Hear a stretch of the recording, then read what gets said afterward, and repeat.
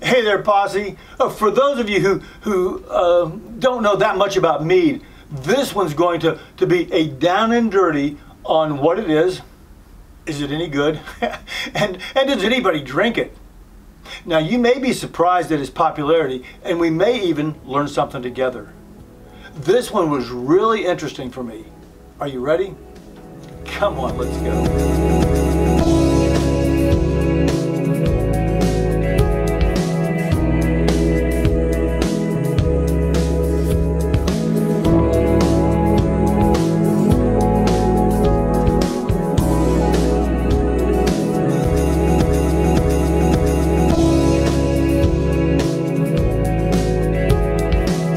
Hey there, Posse. I'm Pierre, and welcome to Asti Wine Consultants. Now, before we get started into mead, we need to address a similar beverage, which is glögg.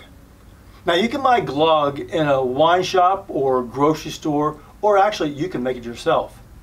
Glögg is typically made with red wine, sugar, spices like cinnamon, cloves, and ginger. Actually, for a little kick, we usually add something, for medicinal purposes, like vodka or brandy. It's usually made by heating the wine with the spices and sugar. You can get recipes, actually a lot of recipes online. Everybody has their own recipe, and some may include, almonds, and we also add raisins and some citrus peels. Now, glögg is a traditional Scandinavian drink. It's especially popular during the Christmas season. It's a little bit out of the ordinary and adds a nice holiday aroma to your house, along with all the other foods that you're cooking or baking. Now, when it comes to mead, this is what we've got. Now, contrary to what some people believe, mead is primarily made from fermenting honey and water, plus other ingredients like fruits and spices and grains, or actually even hops are added for additional flavor. Now, the fermentation process of mead relies on the natural sugars found in honey. Like wine, yeast is used to convert the sugars into alcohol.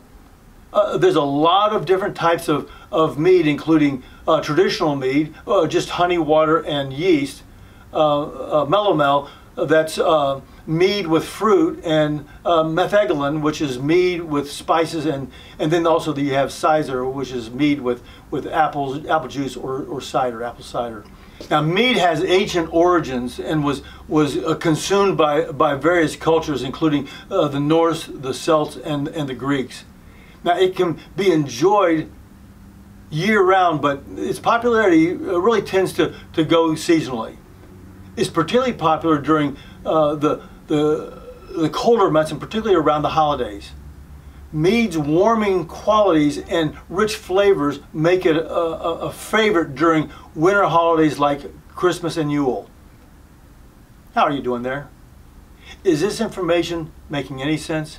If it is, write Asti in the comments. Now, in addition to certain seasons, mead enjoys significant popularity at certain events like Renaissance fairs, medieval festivals, and other historical sort of reenactments throughout the year. Viking festivals, Celtic celebrations like May Day, and of course Halloween. Folks, if you haven't been to one of these festivals or fairs, you really ought to go. They're a ton of fun. A lot of people really get into them. It's really fun to see, all the different costumes and paraphernalias associated with all these celebrations. If you decide to go, dress the part. You don't have to go hog wild, but it adds both to the fun and the experience. Oh, and if you do go, send us a photo on Instagram. Now, interestingly, there are also several general trends that have enhanced the popularity of mead. Now, first is the craft beverage movement. This holds true in especially liquor stores, meaderies, and bars. Now, meaderies are nothing more than just a mead version of wineries or distilleries. They're popping up all over the place. Second is home brewing. Mead is a popular choice among home brewers because of its relatively simple production procedures and the creative freedom it offers in terms of flavors and ingredients. It's definitely a niche market, but you also have number 3, which is historical and cultural interest. You know, renewed interest in historical and medieval cultures fueled by popular media, no pun intended, such as TV shows like the Game of Thrones and movies like Valhalla Rising, Outlaw King, and Green Knight have piqued curiosity among mead, which is often the object of traditional drinks among those eras.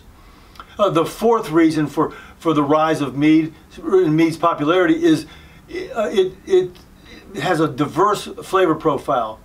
Now, mead offers a wide range of flavor possibilities, from traditional honey meads to those infused with all kinds of fruits and spices, herbs, and even, like I said earlier, hops. This wide variety really appeals to a broad audience looking for unique and complex beverages. Now, reason number 5 is the value system of today's young adult demographics. Mead has found a particular following among young adults, especially those interested in crafts and artisanal products. The beverage's historical roots and unique flavors appeal to this demographic in particular and their desires for authenticity and novelty. Despite these various reasons, mead is still a specialty product rather than a mainstream beverage, and potential consumers are still not very knowledgeable on the subject.